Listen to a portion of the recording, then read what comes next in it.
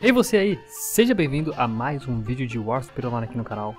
Eu sou o Raphone e galera, é o seguinte, no vídeo de hoje eu vou estar trazendo para vocês um pouco sobre o tão falado, né, principalmente nas minhas lives, né, quem tem acompanhado as lives de Warspear, o pessoal tem sempre comentado sobre o Fogo-Fátuo, né, o farm do Fogo-Fátuo, né.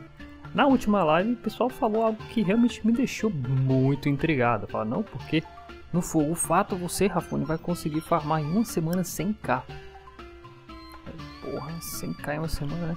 Ou como o pessoal chama aqui, FF, né? Que é FF aqui, não é Free Fire, tá? É Fogo-Fátuo, né? Mas, Raphone, onde é que fica esse Fogo-Fátuo? Eu ouço falar, mas eu não sei onde é que é. É aqui no pântano, tá? Eu preciso encontrar primeiro o Fogo-Fátuo, então eu tô vindo com o meu Seeker porque eu acho que eu tenho mais chances de conseguir tentar fazer solo, que eu acho que eu não vou conseguir, né? Mas, pronto, ó, vocês estão vendo aqui, ó, esse bichinho aqui, ó. Esse pozinho, ó, Fogo-Fátuo, é ele, ó. Só que eu acho que não é esse aqui daqui, ele é de uma região específica. Eu vou matar esse aqui só pra gente ver quanto de ouro que ele dropa, porque pelo que me falaram é esse daqui, né? Vamos ver aqui. E falaram também que se você tiver um APT vai mais rápido, né? Obviamente que eu acho que com APT você mata mais rápido, né? Então... Agora a questão é, será que com APT a questão do drop de ouro diminui, né? Tem que ver isso aí. E como sempre, minha mana sendo sugada ao máximo. Mas depois dessa atualização, a mana do Seeker agora tá horrível pra usar com essas duas skills. Antes eu conseguia manter as duas skills ativas no combate. Só que agora, mano, depois que eles atualizaram, né, que aumentou o consumo de mana das habilidades, agora tá mais difícil de manter. O foda é que eu já fiz essa build, né, com poder solar, então, né? Inclusive eu tô até cogitando, talvez, mudar a build, só por causa disso. Mas eu não tenho certeza se eu vou fazer. Bom, tô sendo atacado aqui por um nível 17.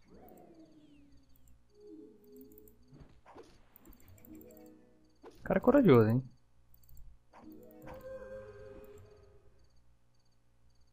Eu nem consegui pegar o farm do drop. Bom, enfim. Deixa o cara com a felicidade momentânea dele ali, né? Matei o Raphone, né? Matei. Beleza. Então vamos continuar aqui. Vamos ver se a gente acha aqui o Fogo-Fátuo. Aqui, gente. Aqui que é o tão famoso farm do Fogo-Fátuo. Agora, como eu nunca farmei, eu não sei qual é o segredo. Porque aqui funciona da seguinte maneira, gente. Aqui existe uma missão, uma quest que você faz aqui, que é a quest Columbo. Deixa eu ver se eu tenho ela aqui, inclusive. Não, eu não tô com ela aqui. Não, tô? Não é essa aqui não. É Columba. Columbo, um negócio assim. Aqui em inglês é Columba, eu não sei, eu não me lembro como é que é em português. Né, porque enfim. E aí você tem que... uma dessas torres aqui, ó, que vocês estão vendo, tem uma tocha saindo dela, com a cara aqui, né. Enfim, você farma um item dele pra fazer essa quest. Só que tem que acertar qual que é, porque... ter alguma dessas torres... Ó, aqui tem uma. Vocês estão vendo, ó. Aqui, ó, nessa aqui, estão vendo que a sombra embaixo dela tá mais forte que essa aqui? Significa que tem um aqui que você farma. É um desses dois aqui, ó. Só que você tem que adivinhar, tipo, você tem que ir no supetão. Pra saber qual que é que é a coluna do juramento, é o nome. Pra fazer a missão. Se você bater na coluna errada, que é a que te ataca, tem uma que não te ataca. Se você bater na que te ataca, aí não só essa coluna vai te atacar de juramento, como também esses fogos-fátuos que estão aqui, ó, eles vão te atacar também. Eles também vão te atacar. E realmente esse fogo-fátuo é diferente daquele, ó. Você vê que ele é categorizado como um elite, ó, um monstro elite, ó. Enquanto que aquele lá que eu tava atacando era categorizado como um boss, né? Então o que eu vou fazer aqui? Bom, como eu não sei qual que é meio complicado isso aqui, né? O que eu sei, que eu já vi assim por alto, né? É que o pessoal fica matando os fogos-fátuo aqui. Bom, O que eu vou fazer aqui? Eu vou ficar aqui perto do teleporte e eu vou atacar um. Certo. Eu vou fazer o seguinte. Pera aí, eu vou puxar um, na verdade. Vou pegar esse aqui, vou colocar aqui. Colocar aqui. Não, vou colocar aqui. Pronto. Vamos ver se vai funcionar isso aqui. Eu vou ligar esse doido aqui. Vamos ver, eu vou puxar. Vamos nesse aqui logo que tá aqui, ó. Ó, parece que deu certo, hein? Ou não. Deu certo? Eu acho que...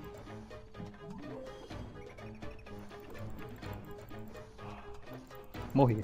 Morri.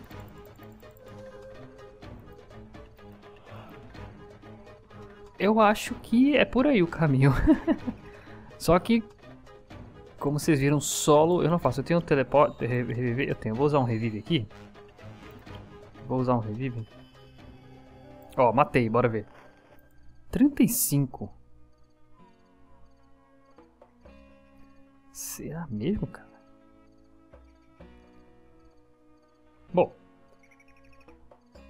Bom, falaram pra mim com toda certeza absoluta na live, né, que você faz em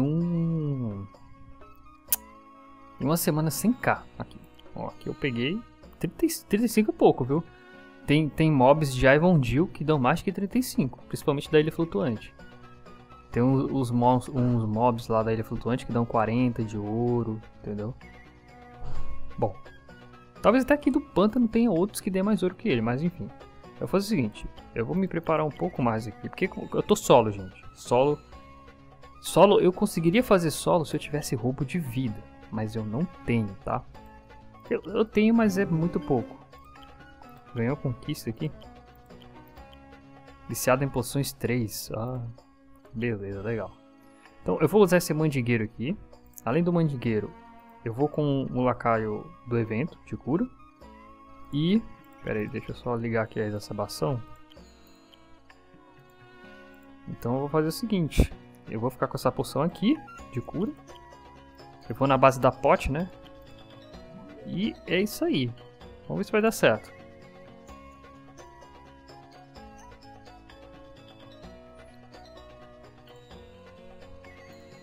Vamos lá.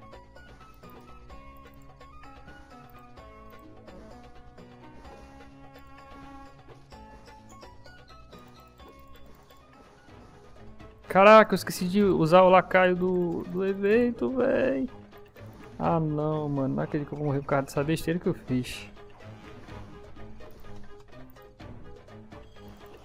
Caraca, será que dá, mano? Dá não? Tá. Meu Deus. Meu Deus. Não dá.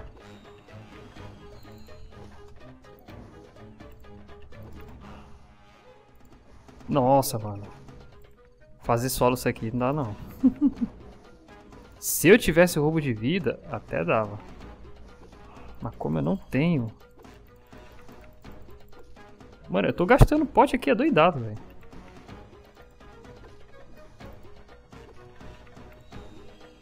Eu tô... Ó, pra piorar, o mob tá se esquivando direto do meu ataque.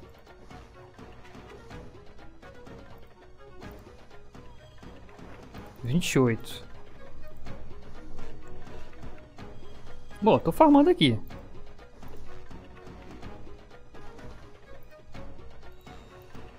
Ó, 28, esse aqui, 26.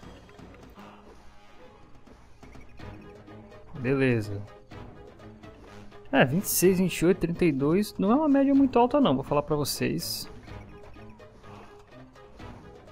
Eu tô poupando poder solar, gente. Essa build do poder solar não tá dando mais certo, cara, depois dessa atualização. Vamos ver aqui. 27. Opa, eu errei aqui. É esse aqui que tem que atacar.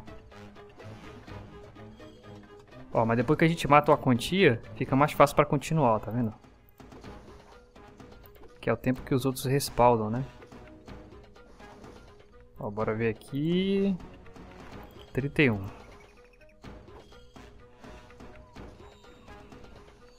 Bom, vou fazer o seguinte, eu vou ficar um tempinho aqui farmando, gente. Um tempinho mesmo aqui. E vamos ver quanto que vai vir de ouro, né? Vamos ver isso aí. Ah, gente, calma aí. Eu esqueci de fazer o seguinte, vamos ver, ó. Quando eu comecei aqui, eu tava com uns 10k. Basicamente, eu tava com uns 10k, tá? Então vamos ver aqui. Eu vou ver se eu consigo farmar aqui por 1 hora, alguma coisa assim. Vamos ver quanto que eu vou fazer de ouro, tá? Então, 10k, né? Tava com 10k e 300, vamos colocar assim.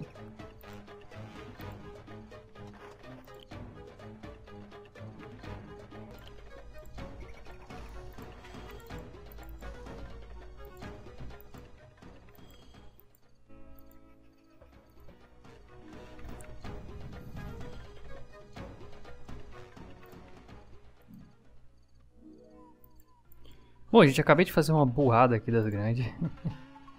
Eu me mexi um pouquinho de lugar e a coluna me atacou. Acho que vocês até viram aí, eu devo ter mostrado.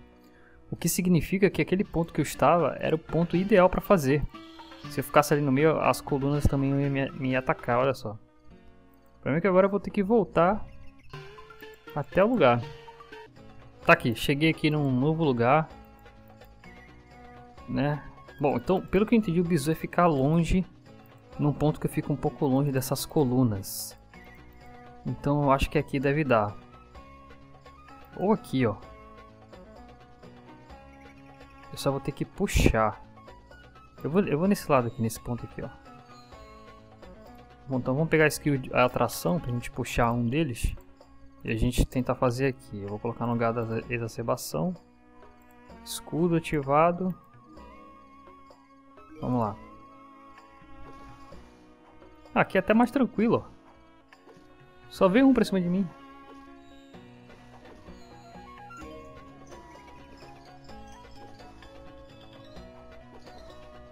Aí. 33. Deixa eu ver aqui desse lado aqui. De repente.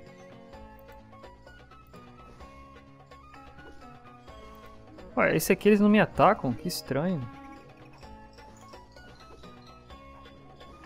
Ou será que aqui eu tô num ponto muito safe aqui, aí eles não vêm pra cima de mim? Vamos fazer um teste aqui, eu vou subir aqui um pouquinho. É. Aqui é diferente do outro. Aparentemente... Deixa eu ver, deixa eu atacar esse aqui, bora ver.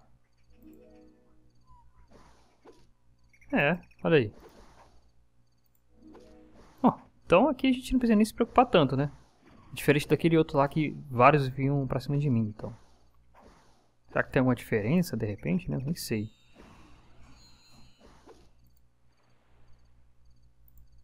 Ó, esse aqui nem veio o drop. Vamos nesse aqui agora.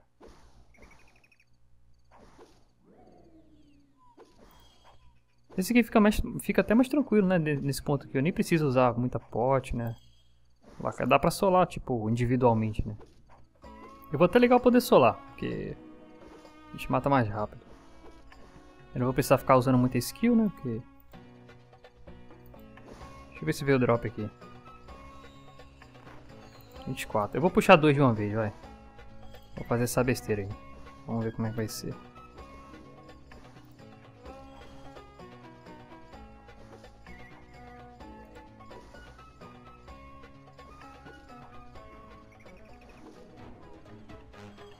Beleza, aqui já foi.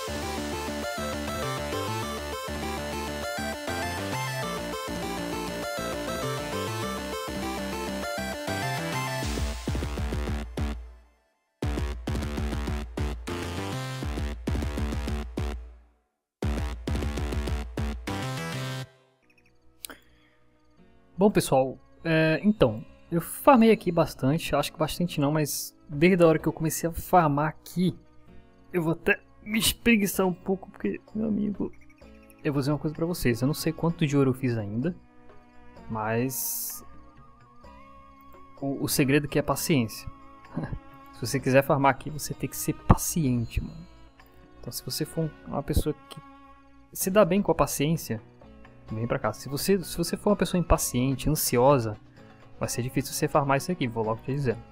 Mas enfim, eu tô aqui aproximadamente um pouco mais de 30 minutos, farmando aqui direto, né? Vamos colocar aí de 30 a 40 minutos que eu tô aqui, eu não sei o tempo exato, porque eu estou aí com 55 minutos de gravação. Então eu fiz aquela introduçãozinha, vamos colocar aí que eu fiquei aqui uns de 30 a 40 minutos, né? Que eu tô aqui. Vocês lembram? Eu tava com 10.300 de gold, não era isso? 10.300. Então eu vou abrir minha bag e vamos ver quanto de ouro que eu fiquei fazendo nesse tempo aí. De 30 minutos a 40 minutos. Então eu fiz 3k. Foi isso? Eu fiz 3k, olha só. Em 40 minutos eu fiz 3k. Aí você vai dizer, porra, Raphone, é pouco, né? É pouco, mas me diz que missão que tu faz no jogo que em 30 minutos, né? Tu faz a missão em 30 minutos ou alguma coisa do tipo. Tu vai levar um tempo desse, né? De 30 a 40 minutos pra fechar 3k. Tipo instantâneo assim, tu vai lá, faz na hora, né? Realmente, vamos abrir os olhos aí, realmente. Aqui é uma fonte de farm de ouro aqui, viu? E eu tô solo. Esse lugar aqui que eu tô, eu não sei se todos não são assim que a gente viu que no primeiro, quando atacava o Fogo-Fátuo, eles me atacavam. Mas aqui eu posso atacar qualquer Fogo-Fátuo aqui que tipo, eu consigo lutar com ele individualmente, ó.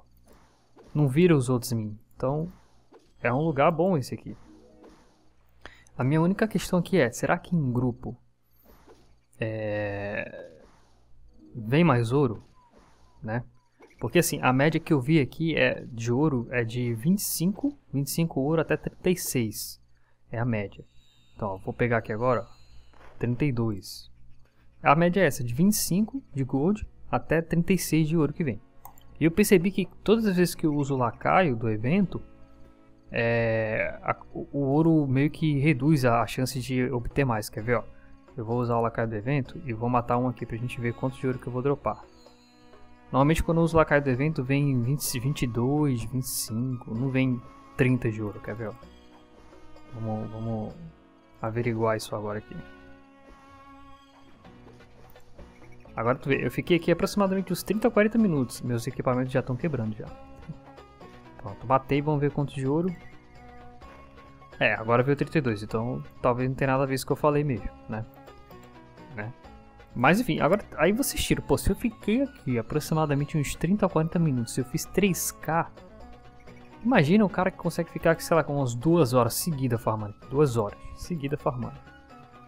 Ele vai fazer aí um pouco mais aí que 5k, né, cara? Só tipo em 2 horas. Quer dizer, aí se ele, vamos supor que ele tira, sei lá, 2 horas do dia pra farmando aqui. Vamos colocar que em 2 horas o cara farma uns 6 a 7k. Vou colocar 6 a 7k cada 2 horas, né, que ele farma aqui. Então em uma semana ele vai ter quanto? Deixa eu ver. Uma semana tem 7 dias. Cada dia ele vai estar farmando, vamos arredondar para 6k. Então a gente multiplica 6 por 7, né, 6.000 por 7. Então ele vai ter aproximadamente 42k farmado em uma semana. Em uma semana, se ele todo dia vier pra cá, né? Quando eu tava em live, disseram pra mim que dava pra fazer 100k em uma semana aqui, né? Dá pra fazer 100k, deve dar, mas eu acho que pra fazer 100k você tem que passar mais de 2 horas farmando, entendeu? E eu ainda perguntei assim na live, né?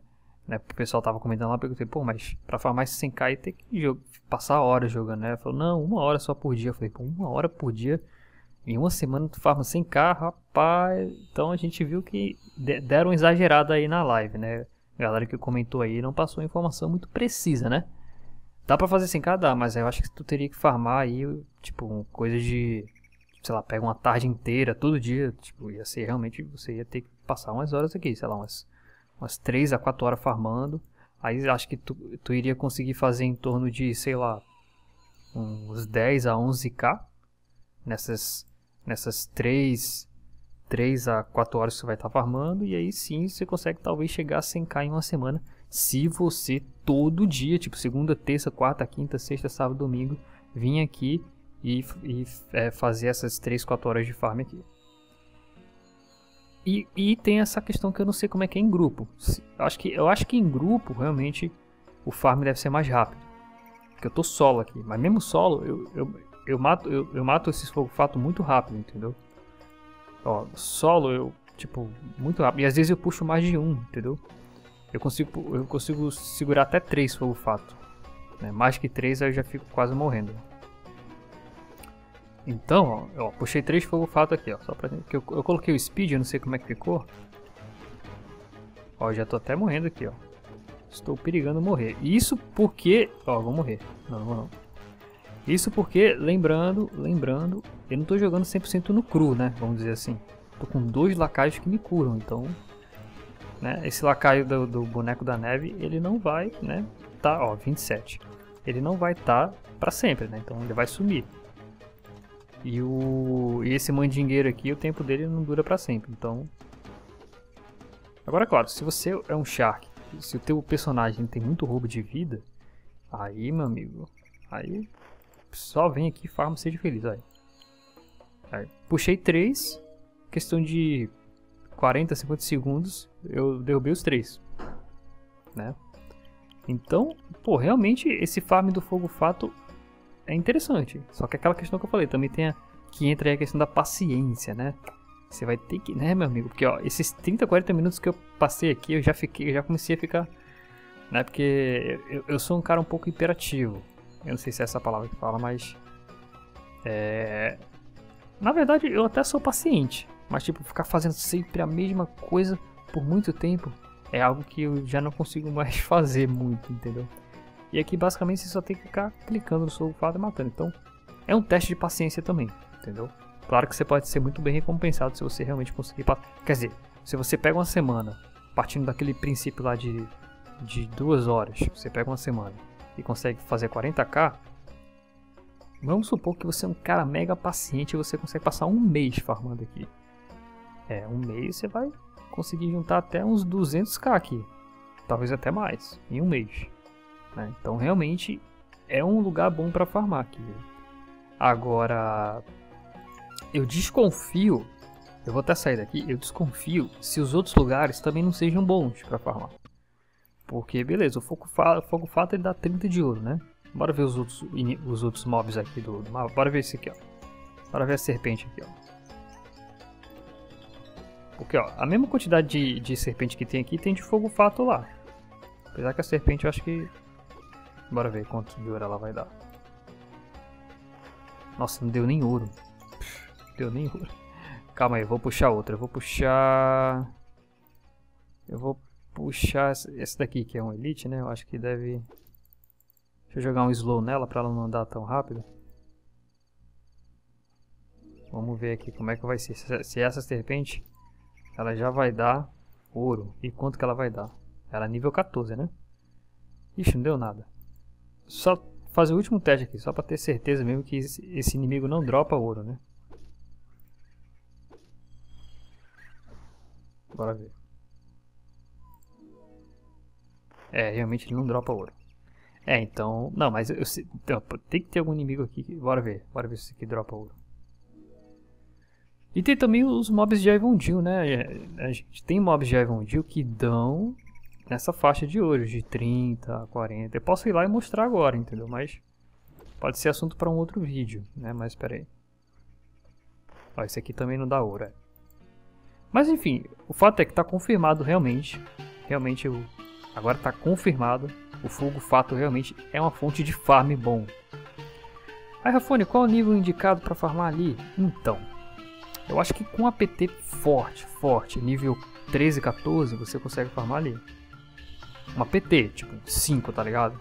Pega lá uns 2 healer, um tanque e 2 demand bem forte. Bem forte não, mas razoável forte. Eu acho que você consegue fazer.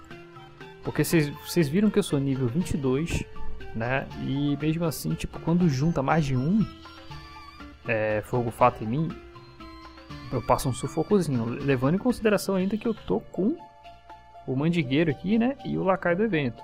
Se eu não tivesse com o mandigueiro nem o lacaio do evento, ali naquela parte onde eu tava, que eu consigo puxar os Fogo-Fátuo individualmente, eu até conseguiria fazer, mas teria que ser de um por um direto. Não poderia puxar mais de um, que eu correria um risco de morrer. Como eu não tenho roubo de vida, obviamente. Se você é um char que tem roubo de vida, então você pode desconfiar. Sem lacaio em um, puxar 2 ou talvez até mais de 2, não sei. Bom, o que vocês acharam? Comenta aí.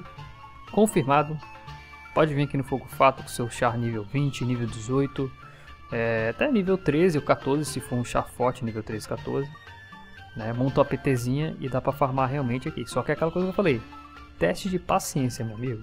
E claro, você não pode querer vir aqui e farmar, sei lá. Apesar que eu fiz uns 30, 40 minutos, farmei 3k, né? É um bom negócio, ó. Tipo, já é um reparo, né? 3k, 3k, a gente vê aqui na loja, ó. O que eu já posso pegar com 3k? 3k eu já compro aqui, ó.